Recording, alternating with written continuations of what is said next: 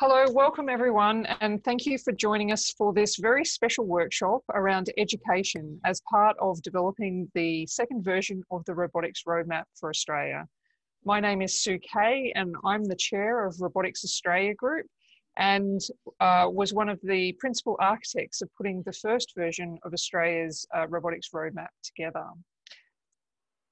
First, I'd like to acknowledge the traditional owners and custodians of the very different lands on which we are all meeting today and pay my respects to their elders, past, present, and emerging. So the Robotics Roadmap for Australia, the first edition, was released in mid-2018, and that was at a time when I was working for a group called the Australian Centre for Robotic Vision, which was funded by the Australian government to bring robotics and computer vision together. And the reason for putting the roadmap together was because we recognised that we had a lot of great things happening in robotics in Australia, but that it was quite fragmented and our industry is quite immature. And the roadmap was an attempt to try and map out a lot of the capability that exists here in Australia. Now, in putting the second version of the roadmap together, we got quite a lot of feedback that people really would like to see more of an emphasis, not just on skills and training, but how robots are used in education. And not only how robots are used in education, but how education potentially can be applied, preparing people with an education that will allow them to adapt to a lot of the technological changes that we're anticipating we will see in the future. And that was actually one of the recommendations from the first version of the robotics roadmap. So we actually had quite a long list of recommendations. So this is just sort of boiling it down into a summary form. And I guess the recommendation that is most relevant to today's workshop was the one around education and equipping all Australians with Industry 4 relevant skills. And we need to do that across all age ranges, because the pace of technological change keeps increasing, and the more that people understand technology, the less likely they are to fear technology, and also the more likely they are to be able to take advantage of that and hopefully have long and very fulfilling careers. So as I mentioned today, the subject that we're going to be talking about is how we can apply robotics in education, and also how education can adapt and help to prepare people for a future where robots are going to become a lot more common. And just to give you a bit more background, the reason that we have decided to do a second version of the roadmap is really to try and keep the momentum going from the first version of the roadmap. Until we had done the first version of the roadmap, it really was not very clear what the capability of robotics in Australia really was.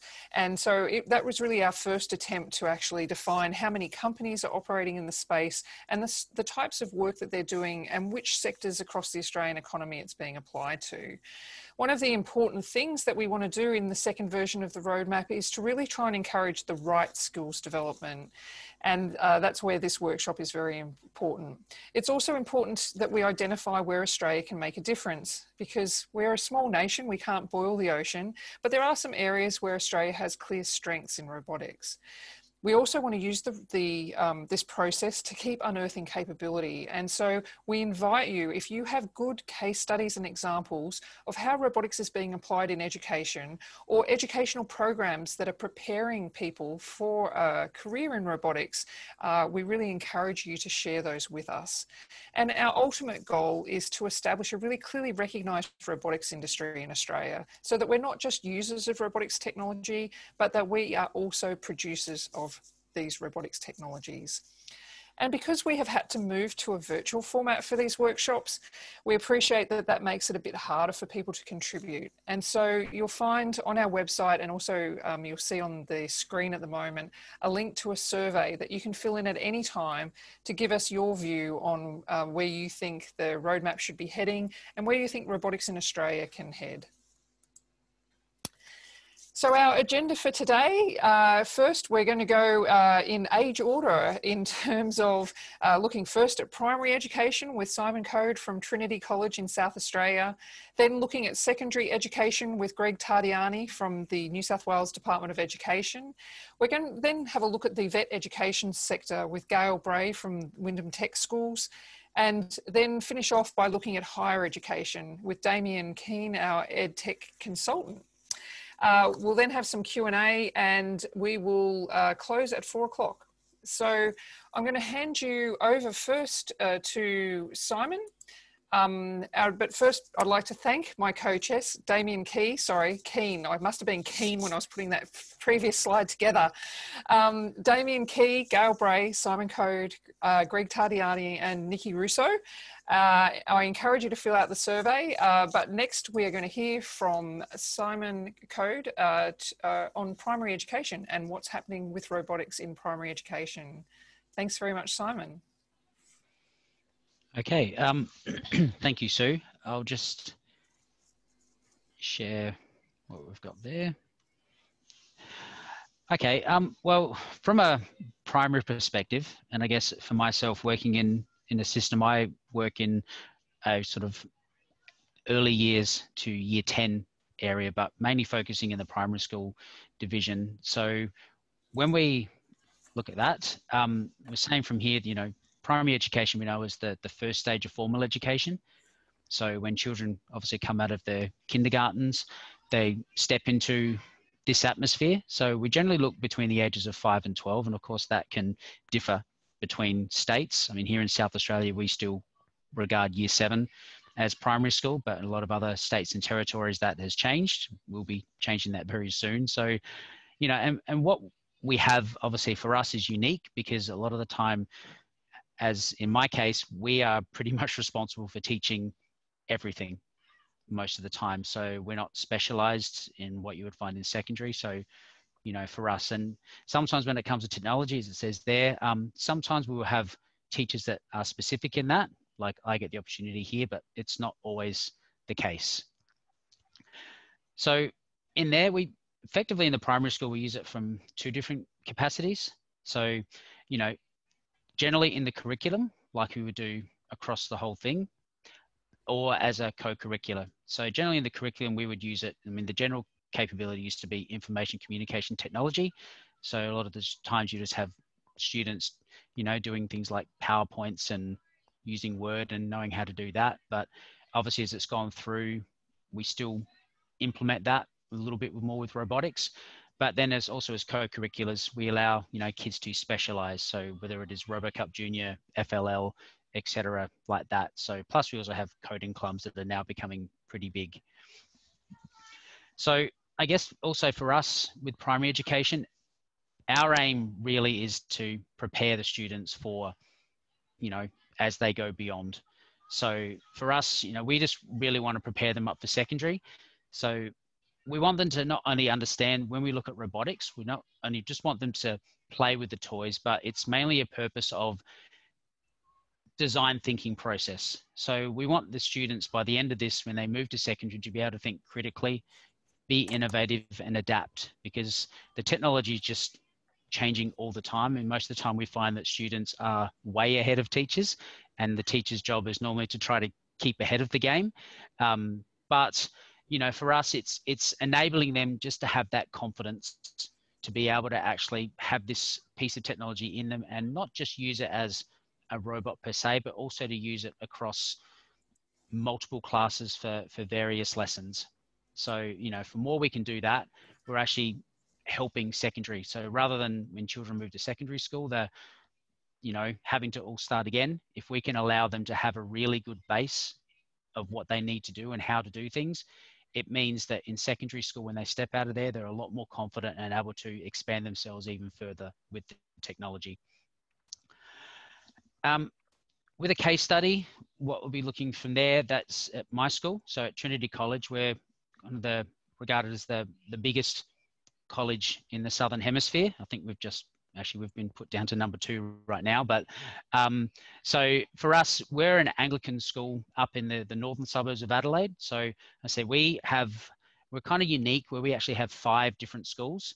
So we are split into kind of 4 little schools, reception to 10, and then 11 and 12 are senior. So we have lots of different robotic programs that we do. I mean, part of my role now is to collect and work with all of the campuses to gain confidence with the teachers, and that's coaching them through and what they need. So for us, in briefly, you know, here, part of my role last year was to map out the curriculum. So we used through ACARA and the Digital Technologies Hub to pretty much look at a whole school approach where we work with students from early years and work with the teachers. So all the way through to year 6, and then they go further beyond. So what we're looking from there is that we wanted each year level, well, I wanted each year level to basically be able to play with a device. So in the first half of the year, we work with the students through various coding programs to allow them to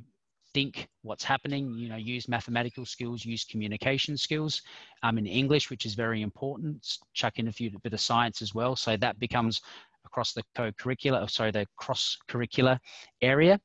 And then from there, as they go through from early years all the way through to, you know, year 3, year 4, year 5, they are encountering different devices with very, very similar coding. So the kind of scratch Blockly programming.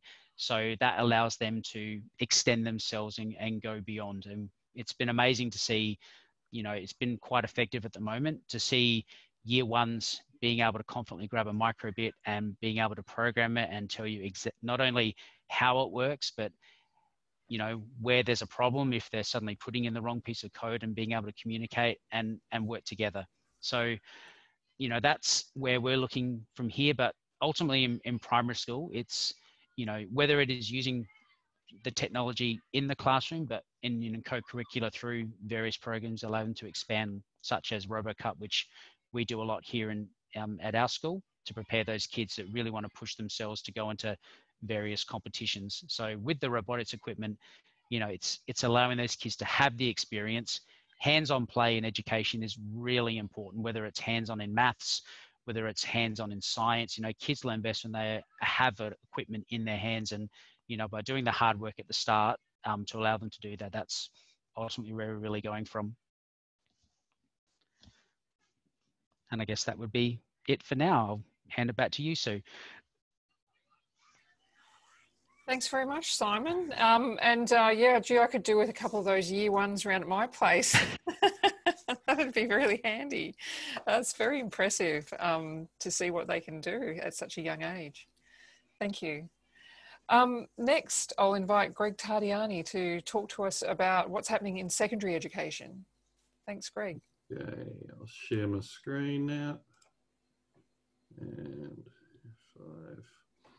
5. Okay, so Greg Tardiani, I'm from the New South Wales Department of Education, tied in with the Information Technology Directorate.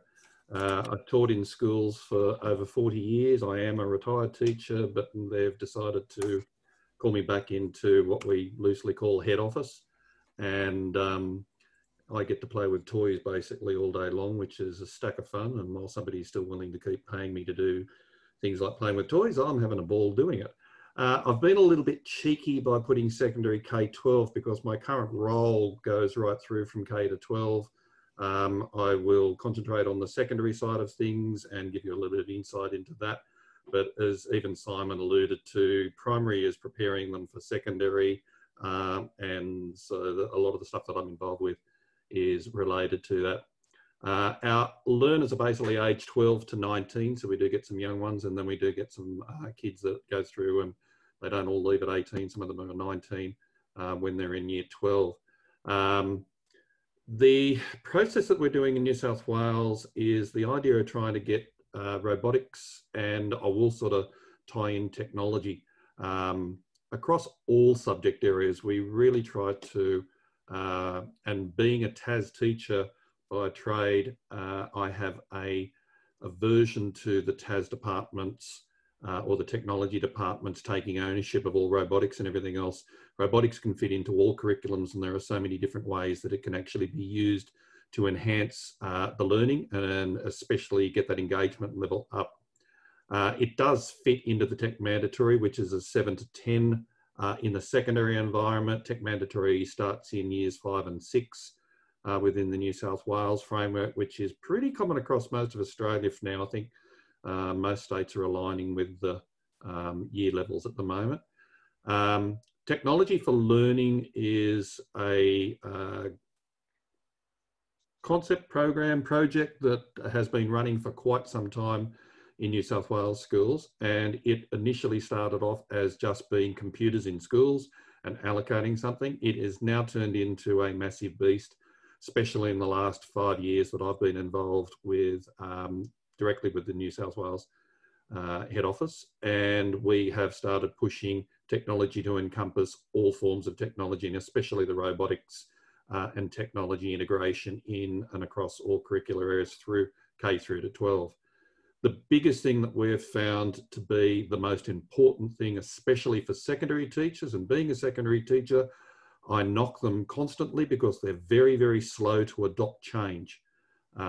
Whereas primary school teachers, in my opinion, need to be the pinnacle or the people that we look forward to. I used to take secondary teachers down into primary schools and say, this is the way we should be learning because they're doing it the right way.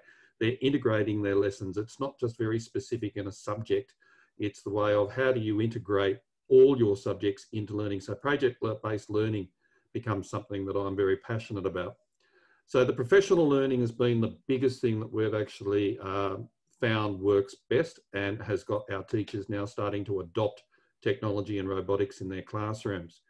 A project that is a very large program that is supported well by the state government is a STEM.T4L, formerly known as STEM Share, that we run. And to assist that project, we've got 12 digital learning officers that travel across the state and do some stupid kilometres across the state. At the moment, they are locked internally, so they're doing a lot of online training.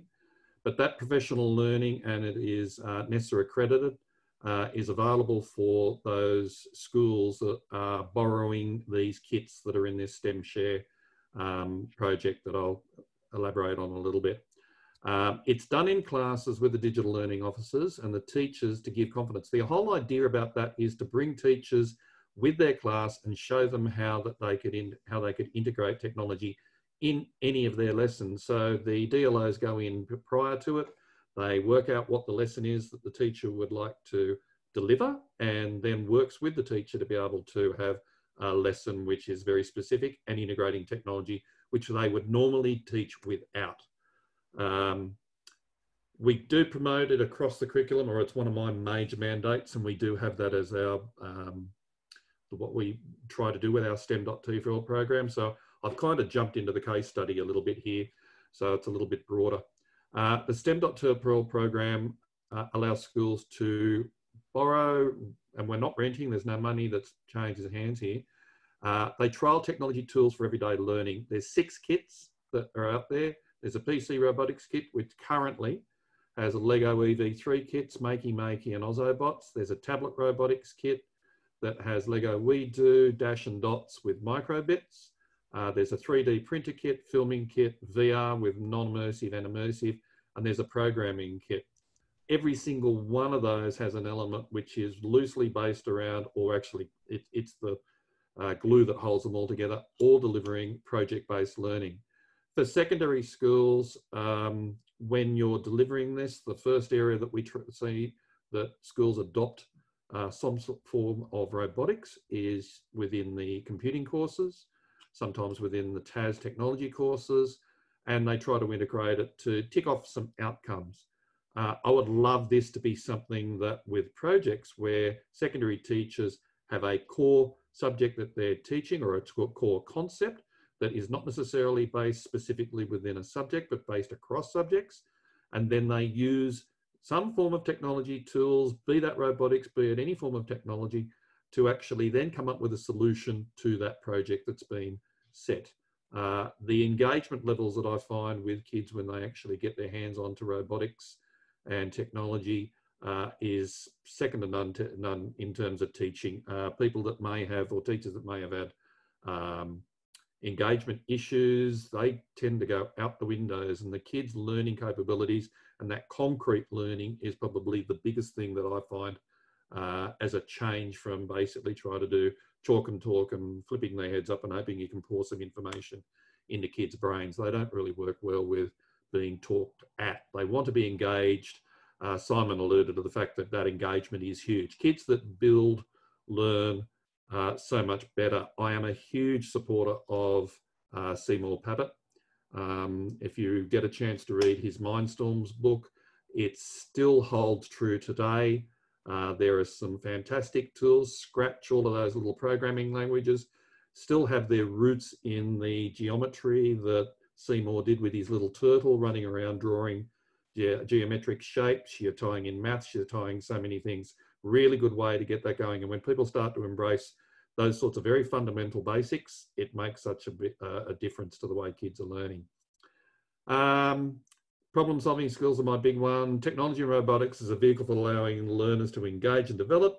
We also have a lot of research that's backed behind our STEM.T4L project. We have a Dr. Rose, and I'm sorry, I can never remember her name, has written a lot of research. We needed to do this to justify its implementation and continued funding, and that link is there for you to be able to have a look at, really worthwhile looking at, and a way for being able to implement it even in other states. In secondary, robotics is one tool that we use to develop the learning and the problem solving skills. There are many, and it can't be the only panacea that's available. There's so many different ways to do it, but robotics is that brilliant engaging tool. There's heaps of different ways that you can get involved with it. The competitions, etc., the bottom point there. The idea of RoboCup, first Lego League, first robotics. VEX is now something that's in Australia now.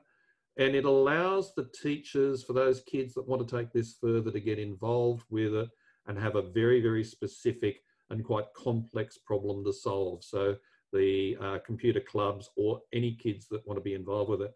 I found it's a way of getting those kids that don't necessarily pick a subject in secondary because of the elective systems that most schools run, but they are still interested in those sorts of technologies and they integrate it that way. So just to sum up there, those points there, the STEM.T4L encourages the integration of technology and robotics. The DLOs for professional learning is probably the most important tool, I would say, in getting teachers to start adopting it and seeing that it is relatively easy to integrate technology and robotics in their classroom. And project-based learning being something that we very much encourage and are trying to develop within our schools. We've got a lot of new schools being built to cater for the increase. New South Wales Education is the largest educational institution on the planet. We now exceed New York State, and we are something like 10 times bigger than geographically than the nearest rival. So when we do things, we find that nobody's ever been there, and it's quite difficult to implement. Being part of that system now with ITD, Information Technology Directorate, is great, being able to make a difference across the state.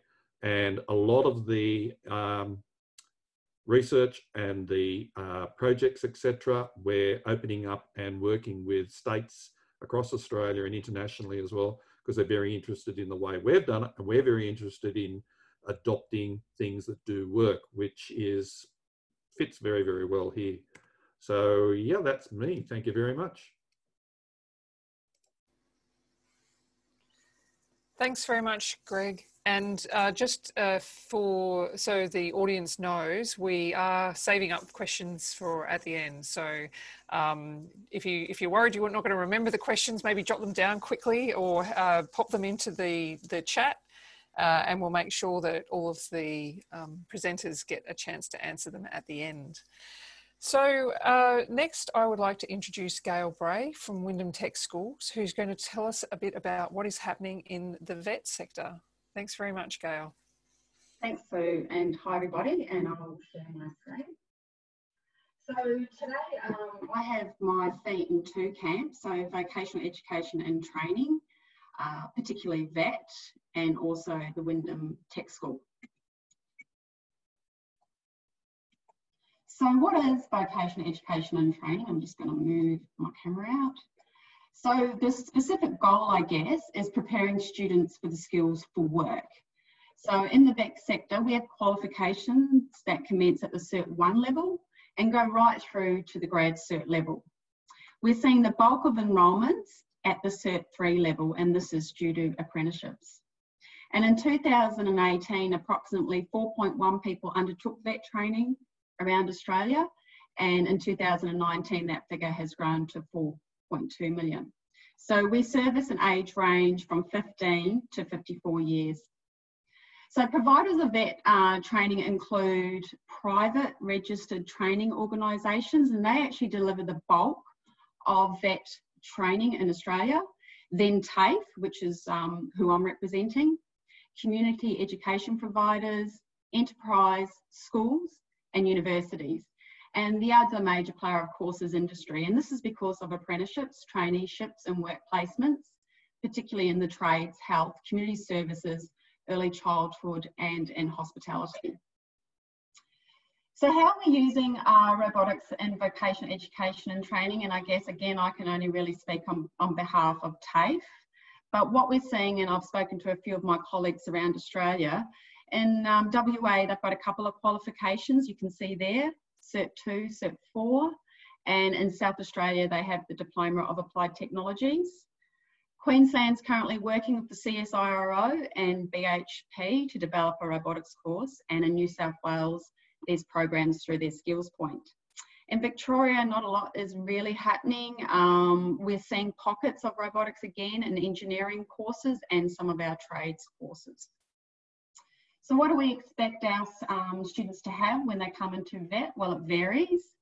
For school leavers going into apprenticeships or certificate 1s to 3, we're looking at a year 10 or 11 completion. And for certificate 4 and above, we look for a year 12 completion. And of course, we look at literacy, numeracy, communication, teamwork, working with technology and any industry specific competencies. And I guess that would be around casual work. And for everybody else, it's language literacy and numeracy, and the levels required is really dependent on the qualifications that students are going into.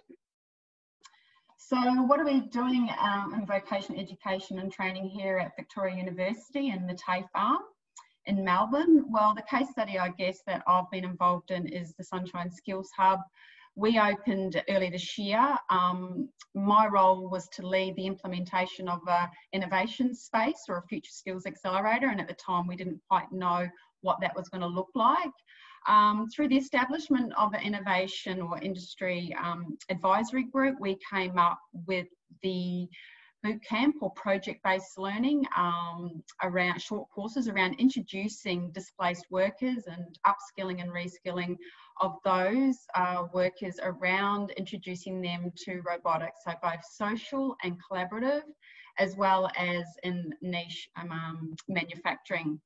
And also a part of the other piece of work that I led in relation to this was the modernisation of our digital qualifications to include programming, to include things like CAD to 3D print. And this is really because if you've been out of the secondary school sector or the school sector for quite a long time, you haven't been introduced to any of these skills. So we're seeing the role of VET at VU to actually look at how we can fill that gap.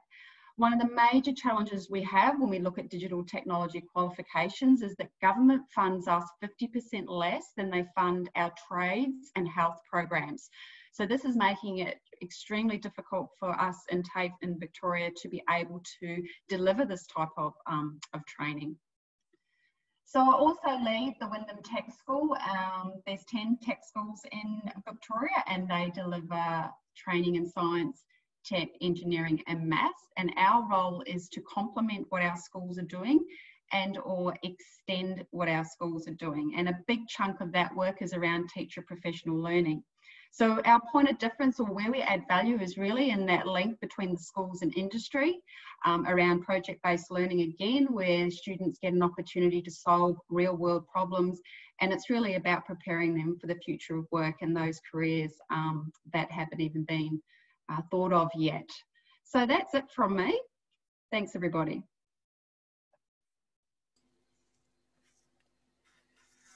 Thanks very much, Gail. And we've really gone fast through all of those age groups. We're now up to higher education.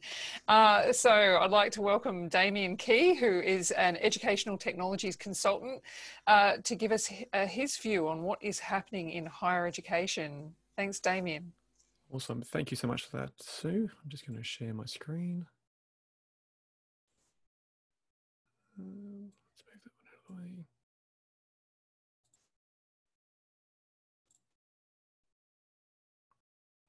way. All right. Okay, so thank you very much. My name's Damien.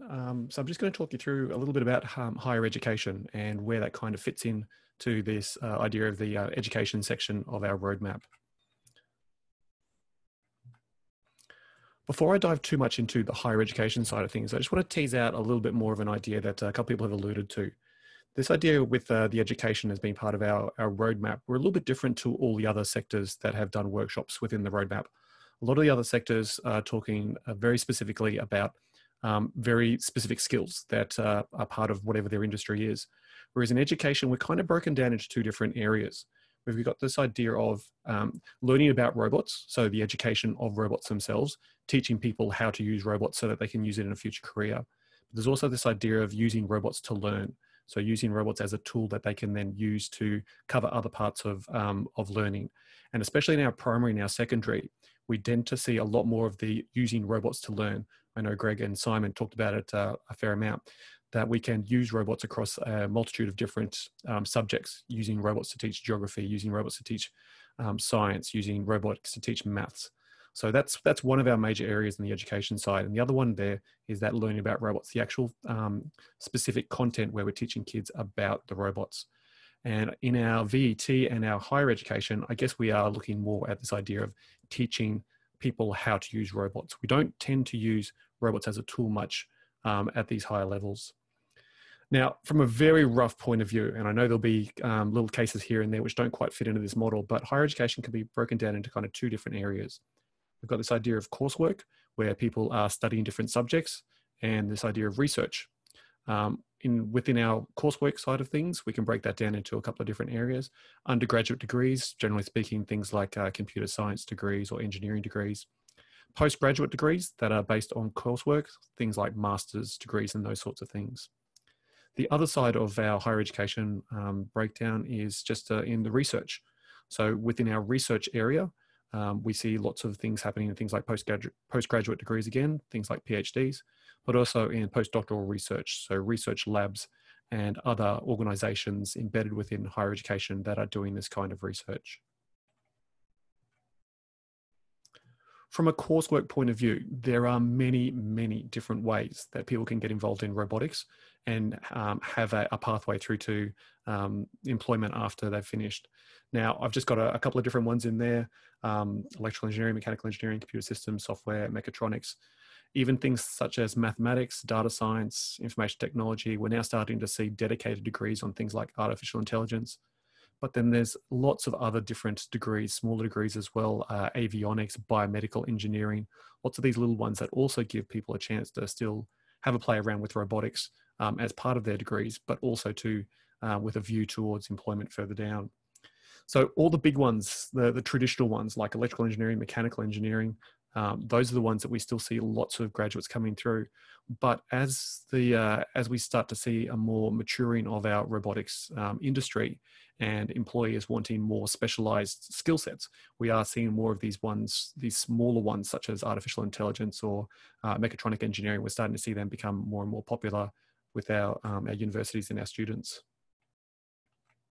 I'm going to do a quick case study and just in terms around coursework. So a Bachelor of Mechatronic Engineering from the University of New South Wales in Sydney. Typical degrees that run these kind of these courses are generally around about 4 years full time, but we see people taking anywhere from 4 years up to 8 or 10 years if they're doing it part time. They generally break down into, so this particular degree here, they say that it breaks into kind of a bit of mechanical engineering, a bit of control engineering, a bit of software development. So this is an example of a university seeing the desire from students who don't want to do purely mechanical or purely software, and coming up with these extra degrees that kind of do a little bit of everyone, so that they can, give these students the courses that they're after. The kinds of subjects that they'll be looking at doing. So if you were to take this particular degree on, you can see in there we've got lots of common stuff like physics and maths in there. They're the kind of prereqs that we like to see from our students coming out of secondary education, to have a level of mathematics or a level of physics.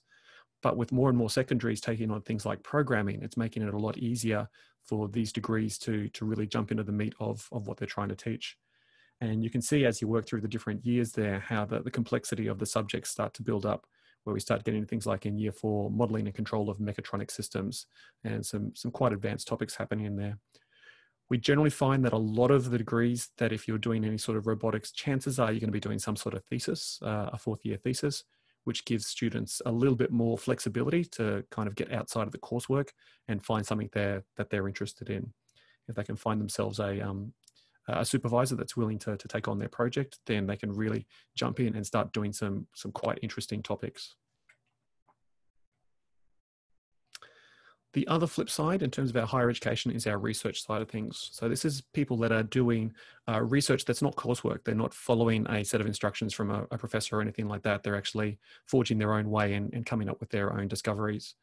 And we tend to see this research being done in organizations within universities. So a couple of the big ones are the Australian Centre for Robotic Vision. That one's actually a collaboration between a bunch of different universities. Australian Centre for Field Robotics down at the University of Sydney. But there are also within universities, there are their own little organisations that are devoted to doing robotics in some aspect. QT Centre for Robotics, there's the Monash Robotics. I like ones like the Human Robotics Lab, which kind of do things just a little bit differently in terms of what we traditionally see as robotics. They're doing research into things like human robotic interaction. The Creative Robotics Labs at the University of New South Wales is another great example of the application of robotics in some areas that we probably wouldn't have initially thought of. So a little case study in terms of this research side of things, the Australian Centre for Robotic Vision. Now, this is quite a large organisation. They've got over 150 people, researchers or research students, working on a variety of different topics. They span across 4 universities just within Australia, but they also collaborate with a bunch of other universities throughout the world. And their vision is to creating robots that see and understand for the sustainable well-being of people in the environments that they live. So their focus is on using vision systems within robotics itself. Their research, they've broken it down quite nicely into a couple of different areas. So a lot of their research could fall under any one of these 5 different areas. So sensing, robots that can see in all conditions. So that's really looking at research at how to get robots to see properly in a lot of environments that might be outside of a normal lab setting. Generally speaking, when we do robotics, things work great in the lab. We can set things up nicely. We've got nice controlled environments. But then once we get out into the real world, we start getting rain, shade, shadow, snow, hail. And so lots of really good research happening in how we can make the sensing of vision systems very, very robust in situations which might not be ideal. Another one of theirs is in understanding, robots that see and understand. How do we get a robot that can measure information via a vision system? How do they actually understand what that information is actually giving them? Acting, robots that see to act and act to see. So taking a vision system and putting it onto a robotic platform, and then having that robotic platform perform useful tasks out in the real world. They've got a section devoted to learning. So things like deep learning on vision systems, and then how do we get computers to actually really understand what they're seeing. And the final section there is in technology. So developing a technology that vision systems will go on. How can we make these vision systems more accurate, faster, better resolution, those sorts of things. So lots of different areas that the centre works on. And like I said, over 150 people working on a variety of different topics throughout that. with any research organization, there has to be a reason for it. What's the impact? Why are they actually doing this research?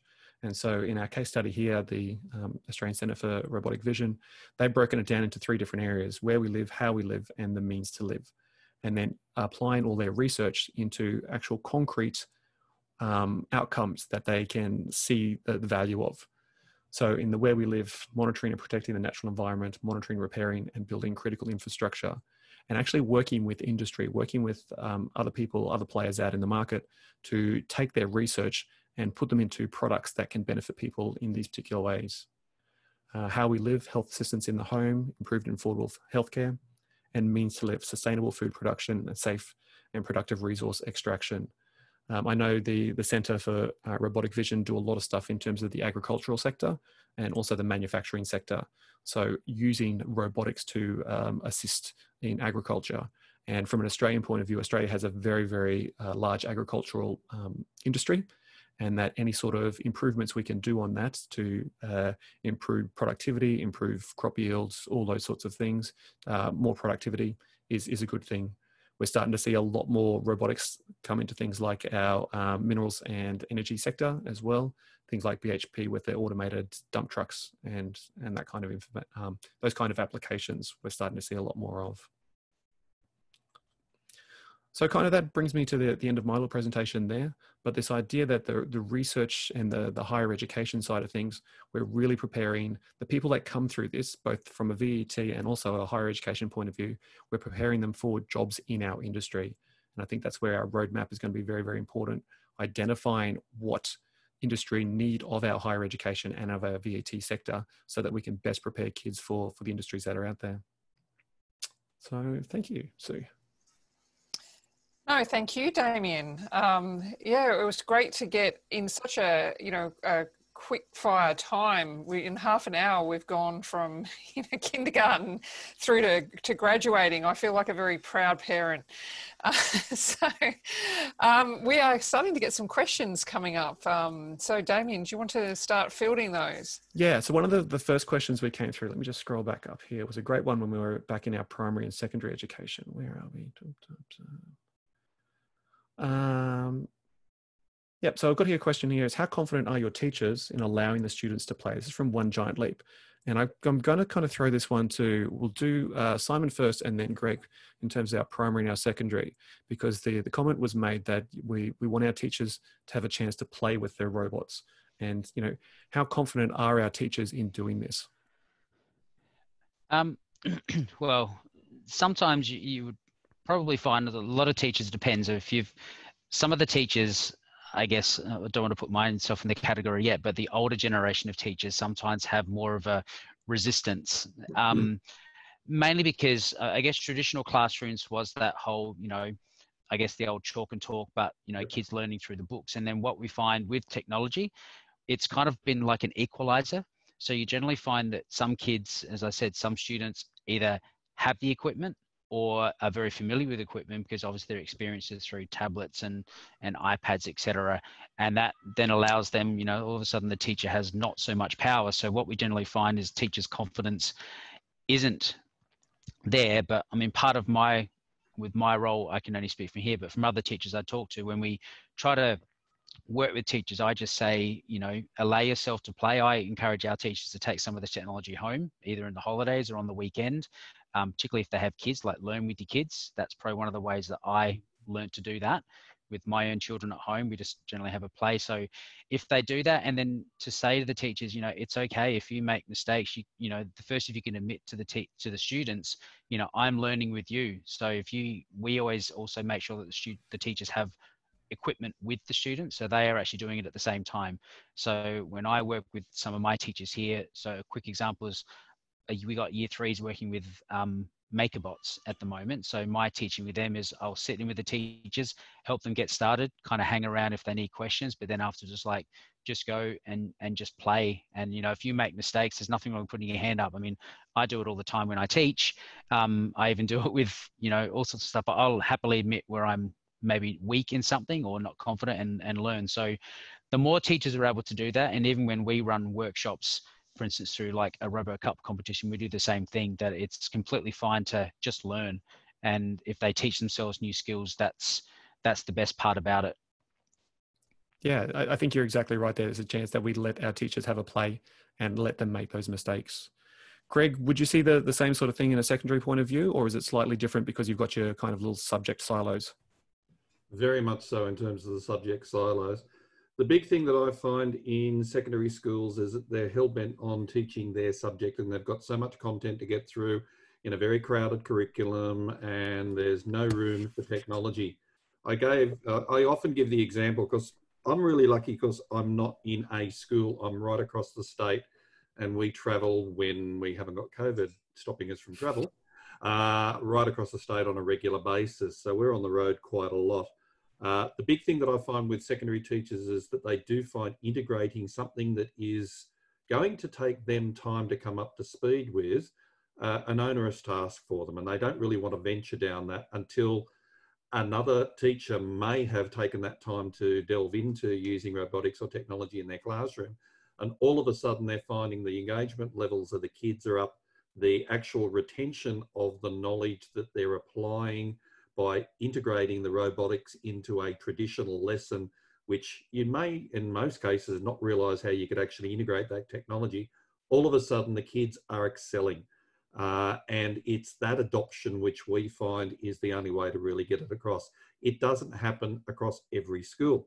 And that's the biggest problem that I see that we're finding. We have issues with primary schools are fine to start integrating this stuff, because call them toys, call them whatever you want. The actual ability to have something that allows them to play with and learn at the same time without you having that big learning label put on that particular learning is the biggest thing that I find is really brilliant. Taking that then through to the secondary school, who doesn't do it, we find that we get a disengagement with the kids. We've got to try and keep that momentum going, and it's one of the big areas that we've found. The STEM.2 for All program has allowed schools to trial what they normally wouldn't have, because they can borrow those kits, they can try and integrate them into the classroom. And as Simon was saying, time to play is probably the biggest thing for a teacher. We get them to the schools 2 weeks before the end of the term, and they're borrowing it for the following term. And the idea is take it home and play with it over the holidays with your kids. As Simon said, it's the best way. I did the same thing. I played with Lego for years and years with robotics until I came up to speed, and then played with RoboCup a lot with Damien when he was running it to start off with. Having come out of university, he was a mad robotics scientist, and we all got into it. And that's the sort of thing that gets you going. I have a mantra that I state whenever I'm doing presentations in schools, that we used to have 30 learners in a classroom if you've got full-size classrooms, and one teacher. We now have 31 learners in every classroom. And when a teacher can adopt the idea that I don't know everything, and the kids also realize that the teacher doesn't know everything, and that kids can be teachers in that role at various times, that is the best learning experience and place that you can ever have. And when you get those dynamic classrooms happening and everything's being integrated, everybody's learning, everybody's teaching everybody else, all of a sudden those rooms become these little dynamic learning hubs, and they're brilliant. Yep, no, exactly right there. All right, we might jump onto another one. We've got here from Darren Watts. Fantastic to see a huge range of education around robotics. How does the panel see employment opportunities for these students coming through? I'm actually going to throw this one to Nikki and Sue, who have a lot more interaction with the industry point of view. So Nikki or Sue, do you want to have to talk to that in terms of what are our job opportunities for our students if we're giving them all this robotics education? Yeah, well, actually, I'd like to put that question back to Darren, because I know he is in the robotics industry, and we have a bit of a disconnect that concerns me, and that I haven't quite figured out what's going on, in as much as we are producing quite a lot of mechatronics engineering graduates, and yet I often hear parents complain that their kids have done these degrees and are now struggling to find work in those fields. But on the other side, I often hear robotics companies say that they can't find qualified people. So I'm not sure where that disconnect comes in and whether there really is a gap between the degree and the occupation or not. What I do know is that at least in Brisbane, there are 8 times as many jobs in artificial intelligence being advertised as there are people to fill them. And there would be no reason, that a mechatronics graduate wouldn't be suitably qualified for that. They wouldn't be working necessarily on robotics, but they'd be working in a very closely related field and keeping their skills up. So I really don't understand where that disconnect is coming in. I can probably only speak from the north of the country. I don't know, what do you think from down south, Nikki? Yes, look, having a robotics company myself and dealing with hardware, I obviously do have need for people that have those skill set, mechatronics and robotics degrees. So it's possibly how many companies such as mine are there around Australia and other manufacturing.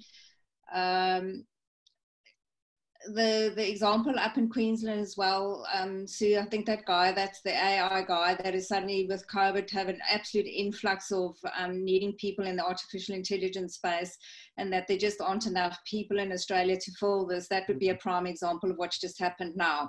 So I think as robotics is used more in Australia, and we certainly will see an increase of robotics, we will have more positions for people where we'll need the skill set. Yeah, so that idea that we have this disconnect, we have people from industry saying that they want good people, and we have people coming out of university saying, I can't get a job. That's certainly something that we need to figure out what's happening between those ones. I think people need to realise that they may not be doing what they have learnt at university specifically, and when they get into industry, it's going to have to be something different more than in most cases. And you're constantly learning even in industry nowadays. So they're a little bit narrow. You've got to broaden what you're looking at. Might be something that the graduates need to start looking at as well. And that kind of leads us into the next question. I'm going to jump back up one here from Kieran. Millennials aren't going to TAFE University to learn all these skills. You can learn it all on YouTube. And he's basically saying, why are we investing so heavily in TAFE University if we can get informal learning happening so easily? So I might throw this one to Gail first, just from a VET point of view, and then I might have say a few words from a higher education point of view. But Gail, what does TAFE bring us that a YouTube course doesn't? Well, I guess it's true that 50% of learning, I think, can definitely be done through online, and I have staff myself that learn everything to keep up to date online. I think the practical application is what we see happening in VET. So to be able to come in and if we're talking about robotics, potentially a robot mechanic, you could actually come in and actually pull that robot apart. We're not seeing a robot mechanic course at the moment, but we could definitely start to look at that more practical skills there. I think work placements, internships, the ability to connect with industry is where TAFE can definitely and VET definitely plays a role.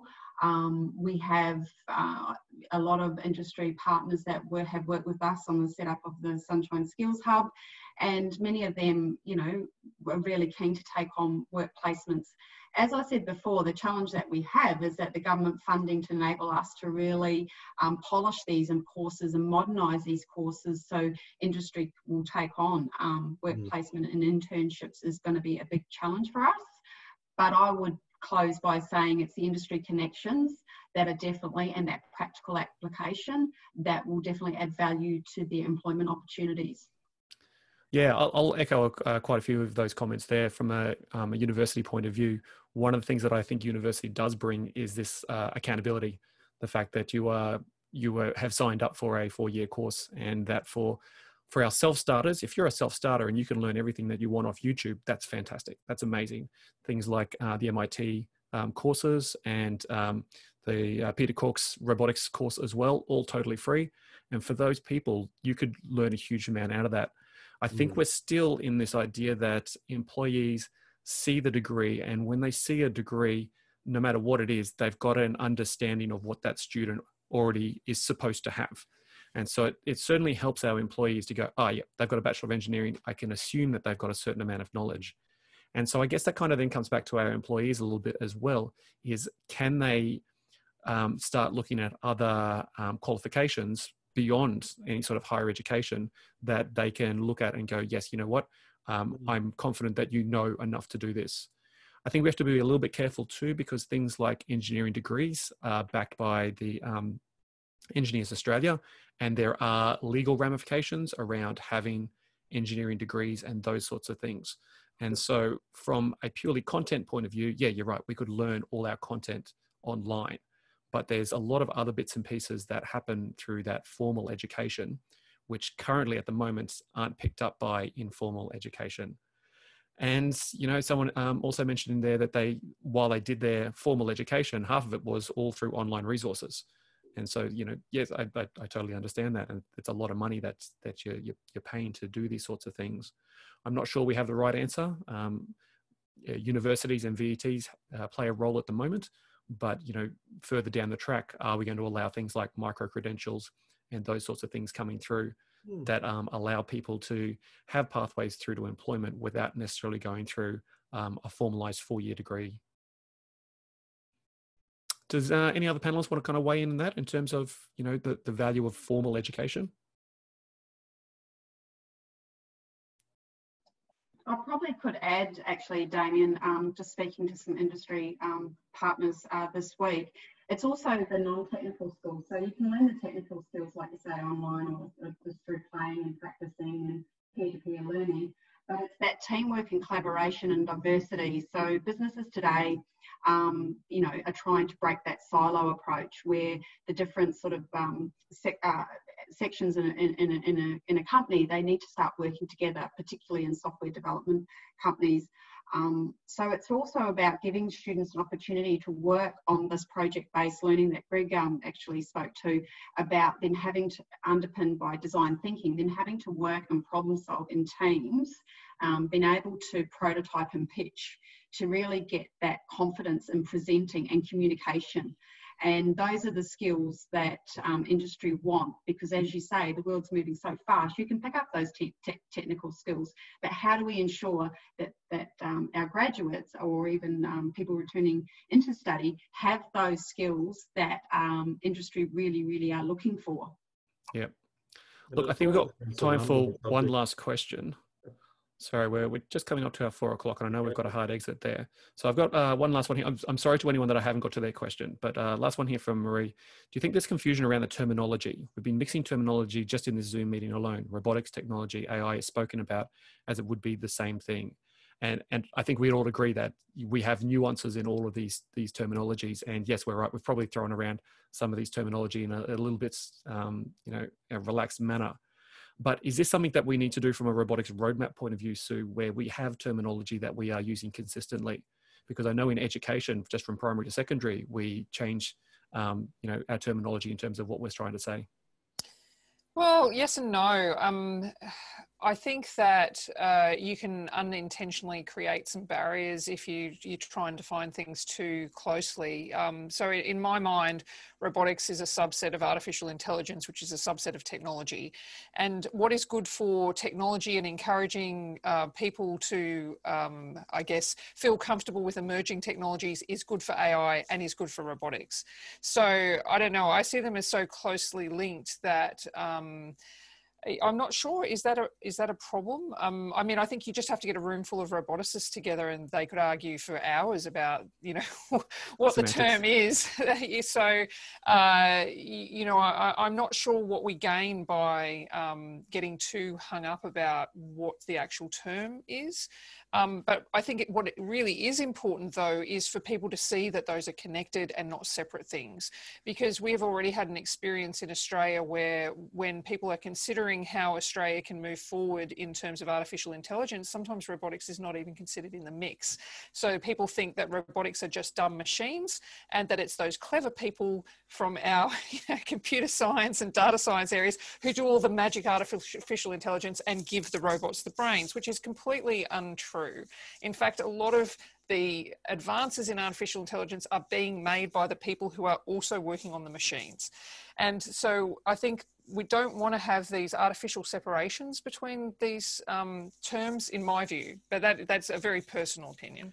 Does it help in terms of media and our perception to the wider community to be able to define these things more specifically though? Or does it just create a bit of confusion amongst those people that don't understand our industry when we throw around terminology too easily? Well, Damien, I mean, my last role, sorry, you probably get the sense that I feel quite passionate about this. My last role was as research director for cyber physical systems. And as soon as I took that role, I was like, no one is going to have any idea what my researchers do. Yep. If they were all prepared to call themselves under the big banner of robotics, which you could argue sensing systems, computer vision, related technologies, arguably they're all applicable in robotics, people would understand them far more easily. So I don't know, I'm torn. I'm not giving you an answer, I know, Dave. No, but it's good to have the discussion. Yeah. Look, unfortunately, that kind of brings us to 4 o'clock. So I'm going to actually wrap it up now. I'd firstly like to say thanks to all our panelists today. It's been great to get everyone in one virtual room together to chat about these things. I think there's still lots more we need to talk about in terms of pushing this discussion along, but it's great to have a starting point. Anyone who's out watching this one today, either live now or if you come across it at another time, we'd love to get any sort of case studies. So if you are using robotics in an education setting, doesn't matter what setting it is, please get in contact with us and let us know what you're doing, because we'd like to be able to show as many different people how robotics is being used in education. Predominantly from my point of view, what I'd love to see is when people come and say, oh, we want to do robots. What do? We can then point them to a dozen different places in a dozen different areas which are using robotics and say, look, these people are all doing robotics really well. Pick and choose what works best for you and to get it up and running. So with that, Sue, is there anything else we need to do before we sign off?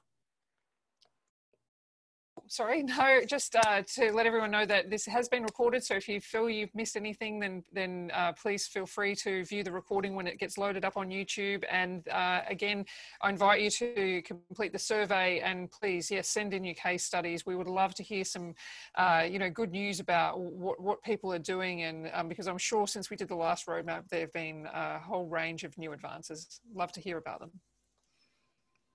Alrighty, thank you very much for everyone, and we will catch up with everybody virtually in the future. Thanks very much.